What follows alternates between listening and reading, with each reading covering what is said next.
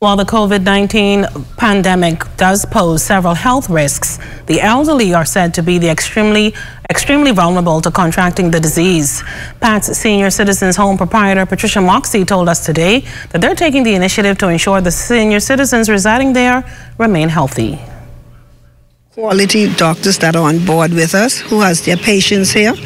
Also, we want to say to the public, to the residents that we have in the home, we want them to just understand that we want them to really refrain from embracing.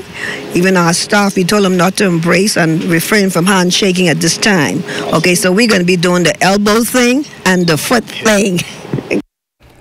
Manager Clyson Beckford says Pat's Senior Citizens Home is prepared to handle any possible threats of COVID-19.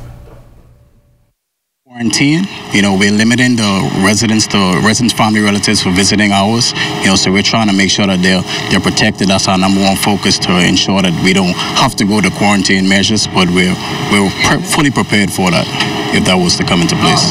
With sanitizers, and we're using gloves, gowns, our facial masks. Our clinicians are using facial masks to make sure that we're protecting our staff as well as our residents and as well as visitors who are coming in.